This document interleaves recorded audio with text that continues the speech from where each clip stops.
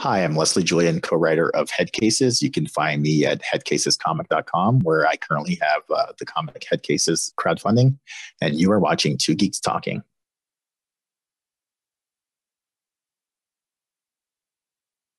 Good morning, afternoon, evening, everyone. Two Geeks Talking is an entertainment industry interview show where we interview the creative people from the comic, film, TV, movie, and video game industries. And of course, I'm your host, Kurt Sasso.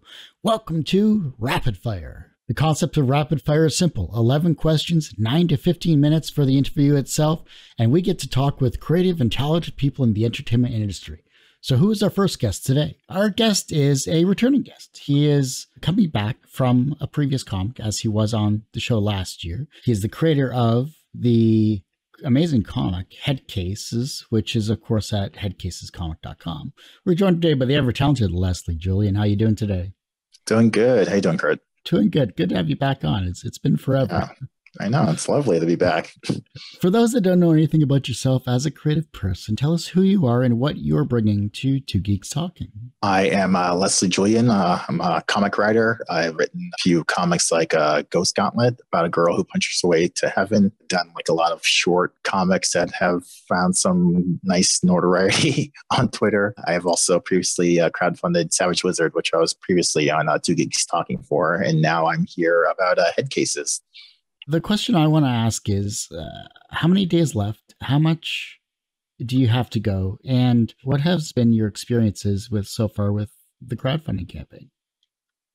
So there are 9 days left in the campaign. We actually got a little bit of an extension just because of kind of San Diego Comic-Con and the unfortunate timing with that. So actually, we've extended the campaign a little bit longer. So we're going to be ending 9 days from now.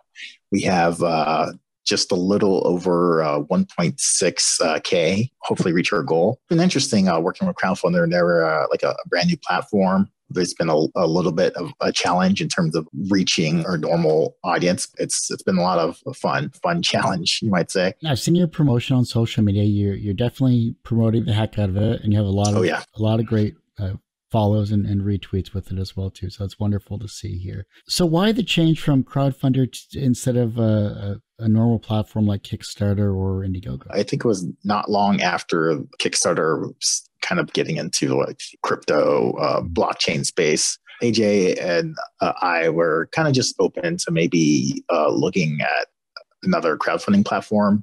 And so kind of funny enough, we had the opportunity after like a mutual friend of ours kind of let us know about Crowdfundr. And so we were able to reach out to David Barak, who's over at Crowdfundr, and pretty much just talk to him about what Crowdfundr has to offer and the differences from other platforms. After we had that initial meeting with them, we said, hey, let's kind of kick the tires on this new platform and just give it a shot. Give the underdog a shot.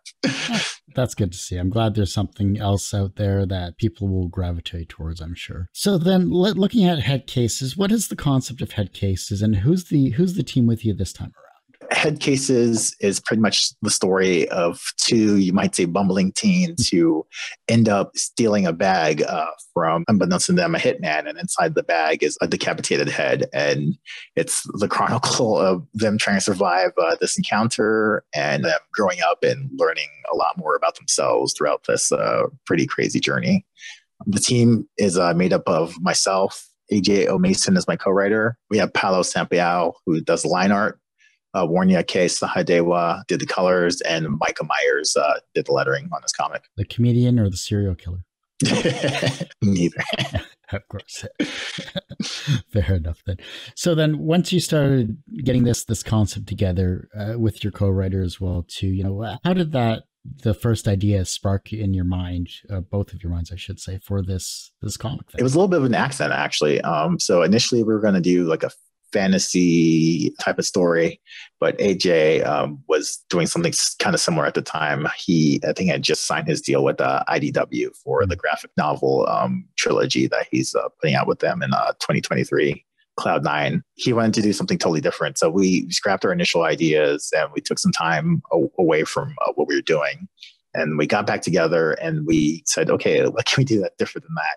And we kind of landed on, I think, like a crime story. I think we were both had like semi-recently read 4 Kids Walk Into the Bank. And we kind of want to go something maybe a little bit closer to that direction. We were kind of bouncing ideas back and forth, like how should this idea go? I think pretty quickly we said, okay, like what we have these teen protagonists, what can we have them do? What if they steal something, and what's that something? And we kind of just went for the craziest idea out there of what if they steal this decapitated head, and kind of worked backwards and built a story around that kind of central piece, which is really the first 6 pages of the comic is, the kids stealing that head. From the brief, quick read I got to read, I enjoyed the initial setup. I thought it was really well done, and it definitely hooked me for sure. Is this going to be like a one shot or a series, or what's the game plan? Its plan is a 4-issue miniseries. Definitely looking to hopefully get funded so we can pay Paolo and the rest of the creative team for this issue, and move on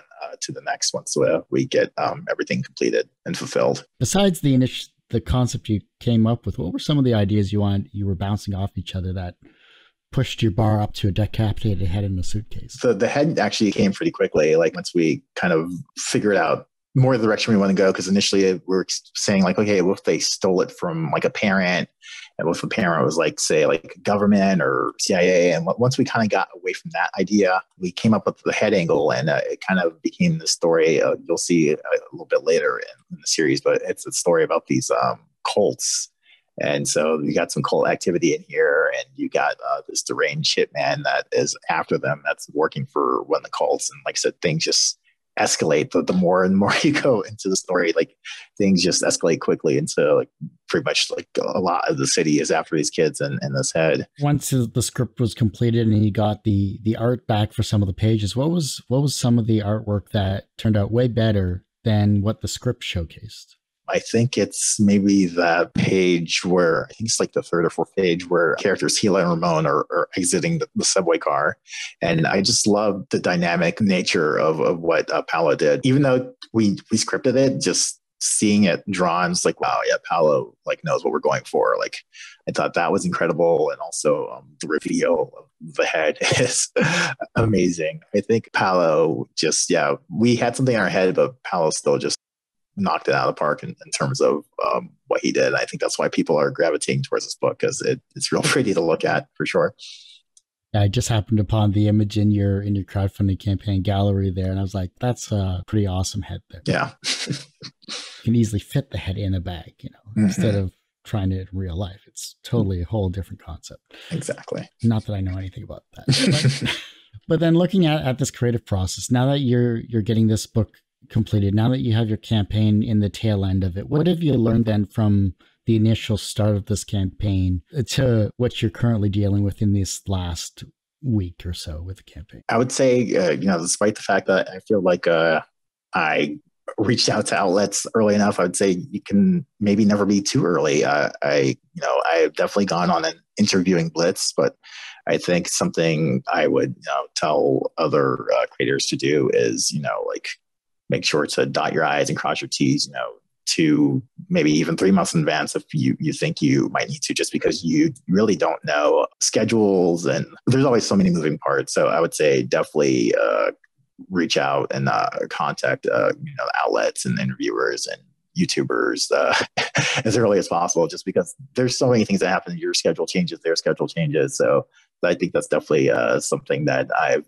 been cognizant of as the campaign's been going on for sure, is be early.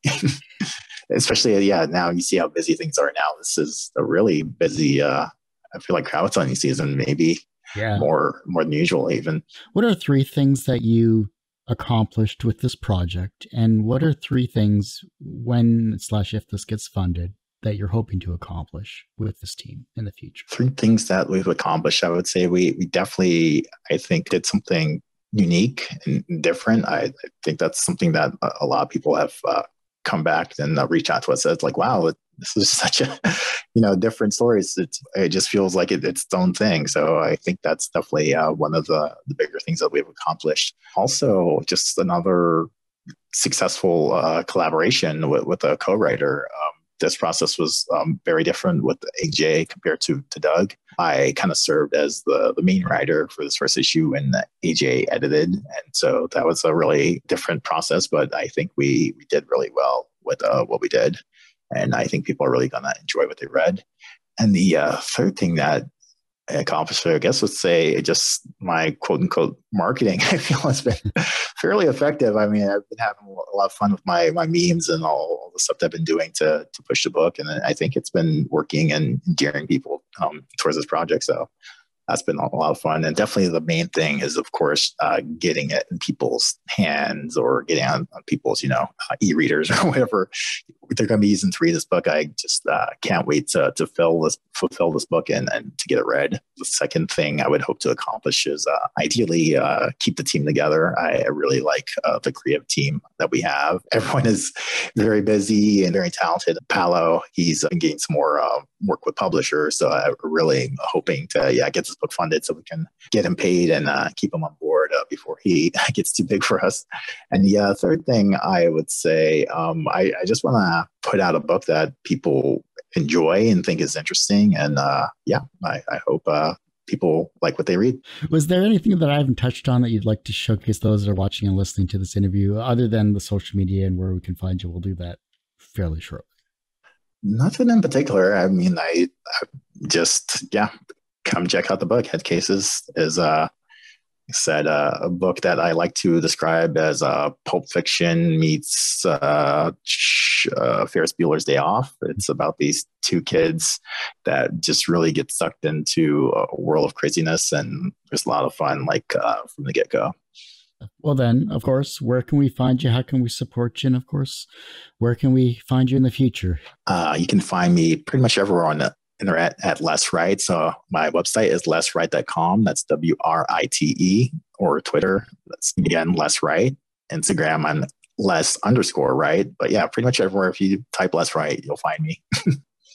Awesome.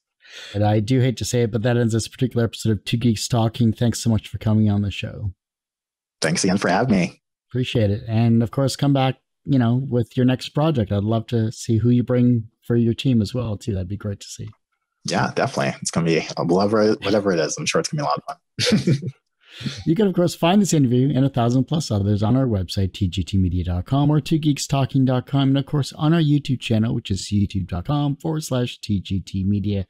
And please subscribe, because we're trying to get our 1,000 subscribers by the end of this year. We, of course, almost the end of July. Go figure. That's crazy.